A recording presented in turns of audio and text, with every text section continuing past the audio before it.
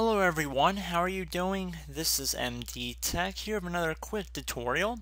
Today I'm going to show you guys how to change your default web browser on Windows 10 to Mozilla Firefox. So this is a pretty straightforward tutorial and we're going to jump right into it. Quick disclaimer before we get too far into it, you do have to have Mozilla Firefox installed on your computer before you can set it to be the default web browser. So once we've established that, we're going to jump right into it and start by heading over to the Start menu by clicking on the Start button once, left clicking on it.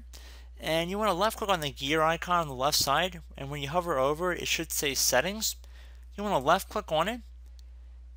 And now underneath Settings, you want to left click on the System tile. Should be the first one listed here.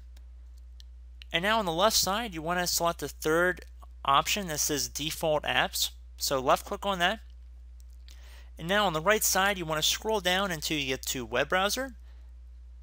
Whatever web browser is listed here, you want to click on it one time. And then you'll see a new window or screen or scroller will appear that says choose an app. Something says Firefox, you want to left click on it. And then once you've done that, you can close out of the settings window. Please keep in mind, if you're changing the default web browser from Microsoft Edge to Firefox, you might be asked to confirm your decision. That is a little safeguard that Microsoft has put into Windows 10 to try and discourage people from changing their web browser.